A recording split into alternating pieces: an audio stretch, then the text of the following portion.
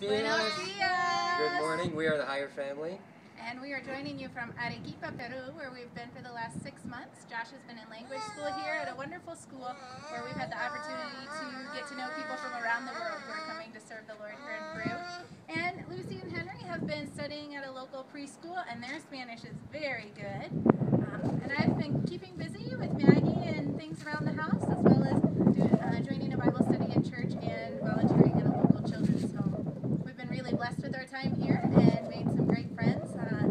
Get to enjoy watching where God leads them around the world as well as we all head out from here.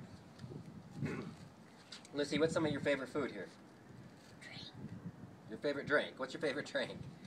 Limonada. Limonada is lemonade. Henry, what's your favorite? It's limonada candy. It's true that it's frozen lemonade. Ah, he likes the frozen lemonade. Lucy likes pizza. She isn't a white pizza. She didn't prove it, but now she does.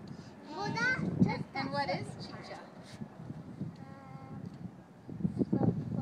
A drink made from purple corn with yes. lots of sugar in it. Yes. But now we're starting to transition after our 6 months here. Next, in the beginning of August, we're moving to the jungle, to Yurimaguas, which is very different than here. As you can see, we're high in the mountains, and Yurimaguas is the rainforest, and so we're expecting some changes.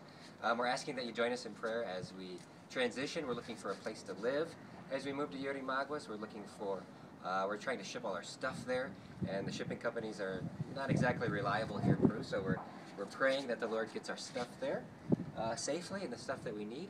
And we're also praying that we can just adjust well to the climate, as it's very different than it is here in the mountains.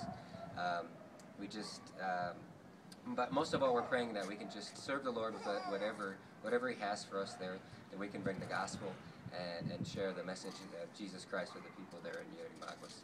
We thank you all so much for your support. We love you and we miss you. And in Peru, we don't say adios, we say Ciao. ciao.